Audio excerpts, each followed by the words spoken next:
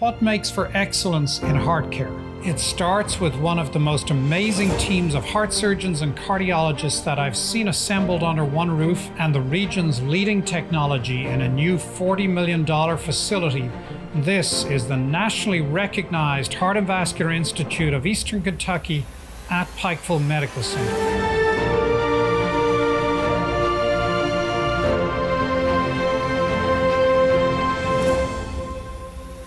The City of Pikeville is seeking to upgrade their radio system via the Motorola Solutions Transaction. The goal is to improve communications of the local police and fire crews across the city. This will help first responders stay in touch while monitoring the streets and call for backup if they are found in any dangerous situations. Our radio system has struggled for some time.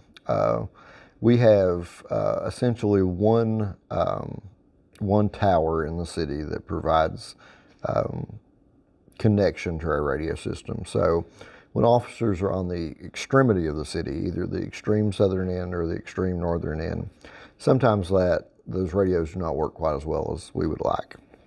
Roughly $300,000 is being invested to improve the city's communication lines. This money will go towards replacing the current radio tower as well as adding a brand new one.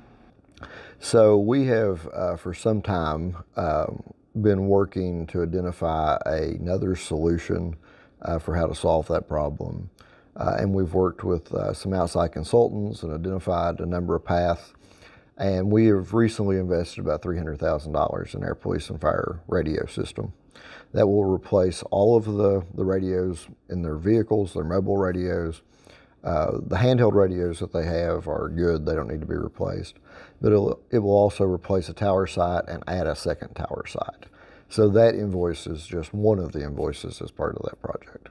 The public safety radio system allows our first responders to better communicate, keeps them safe by having essentially a lifeline to dispatch should something happen that we can alert other officers or other firefighters they need to respond.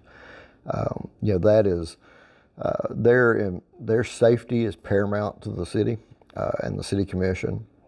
Reporting for Mountaintop News, I'm Nick Collum.